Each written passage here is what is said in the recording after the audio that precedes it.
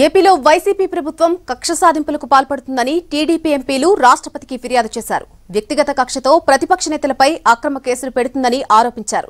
అయితే సాక్ష్యాలు లేకుండా ఎవరి మీద కేసులు పెట్టామో చెప్పాలని వైసీపీ నేతలు కౌంటర్ ఇచ్చారు. తప్పులు చేసి కక్ష సాధింపు పేరుతో తప్పించుకోవాలంటే కుదరదని స్పష్టం చేశారు. ఒక పర్సనల్ వెండెట్టా పెట్టుకొని వ్యక్తిగత కక్ష పెట్టుకొని ఎవరినైనా హింసించాలనంటే ఏ రకంగా వ్యవహరిస్తారో ఆ రకంగా రాష్ట్ర ప్రభుత్వం అచ్చెన్నాయుడు గారి మీద కక్ష కట్టి ఏ రకంగా జైల్లో పెట్టాలన్నటువంటి పరిస్థితికి తీసుకొని వచ్చారనేది కూడా మరి రాష్ట్రపతి గారికి వివరించాం. అలాగే కొల్లు రవీంద్ర గారు కానీ అనేకమైనటువంటి తెలుగుదేశం పార్టీ నాయకులు కార్యకర్తల మీద జరిగినటువంటి దాడుల్ని మేము వివరించాం. అచ్చెన్నాయుడు గారిని ఊరిని అరెస్ట్ చేశారండి, సాక్ష్యాధారాలు లేకుండానే అరెస్ట్ చేశారా? కొల్లు రవీంద్ర గారి మీద సాక్ష్యాధారాలు లేకోకుండా మర్డర్ కేసులు అరెస్ట్ చేశారా? ఆయన మేము వేధిస్తున్నామంటారేంటి?